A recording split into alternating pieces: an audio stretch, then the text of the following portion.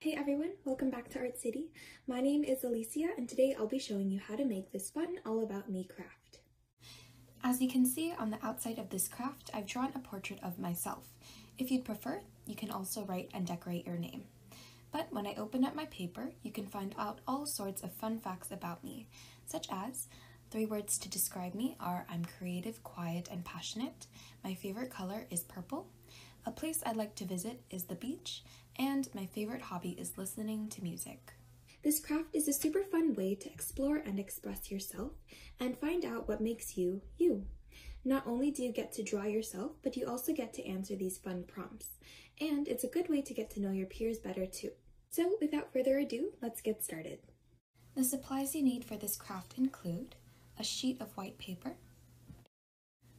a pencil, and finally, coloring tools. You have the option of using whatever you have available, such as colored pencils, markers, or pens. Remember that these are only suggestions of what you can use to draw. You can also use other things that you have to decorate, such as stickers, glitter glue, or other materials. But if you don't have access to any of these drawing tools, that's okay too. With just a pencil, you can create a very nice black and white self-portrait, and you can decorate the inside of your craft very nicely as well. The first step is to fold our paper so that we will have a base to draw on. We will be folding our paper into 6 different sections. Firstly, we want to start by folding our paper in half.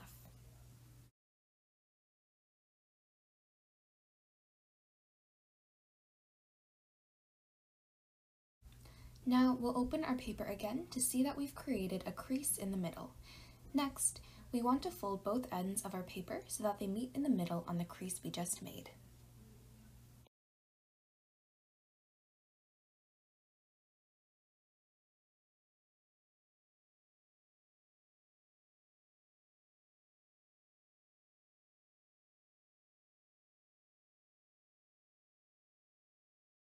Now, keeping our paper folded, we want to flip it upside down. Essentially, we'll be doing the same thing, folding both ends so that they meet in the middle. However, this time, when we fold the paper, we do not want to crease the flap at the bottom, so follow as so.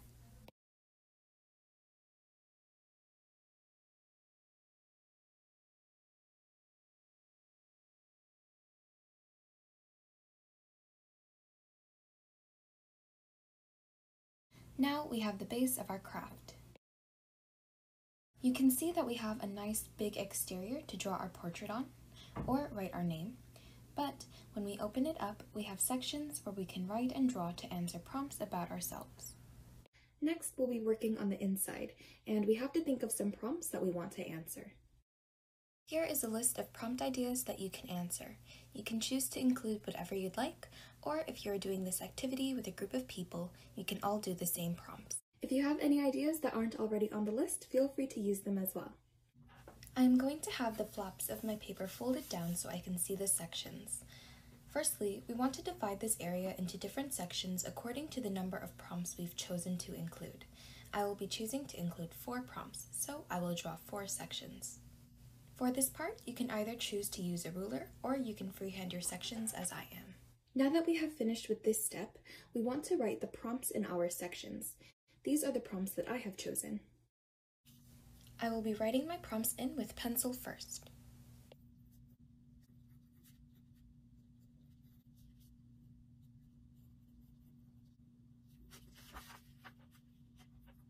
Next, I want to answer my prompts. You can use both words and pictures as your answers.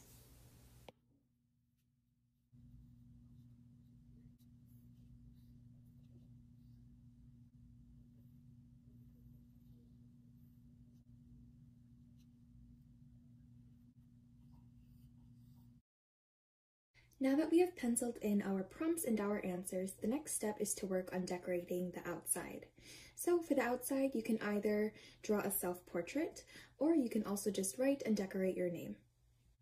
Here you can see how I've drawn my self-portrait. I'm starting out with a pencil and drawing a simple sketch of myself until I am happy with what I have.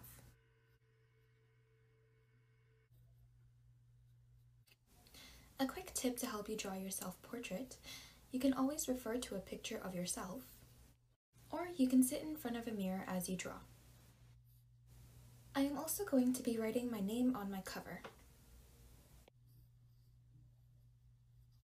Once I am finished with my basic sketch in pencil, I'm going to move on to decorating my portrait. I'll be starting off with outlining my drawing.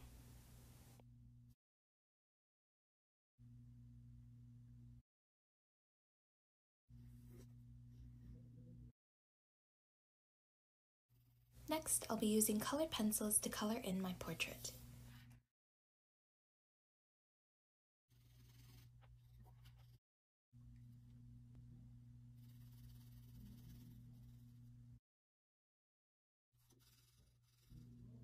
I'm also going to be using a marker to put some extra decorations.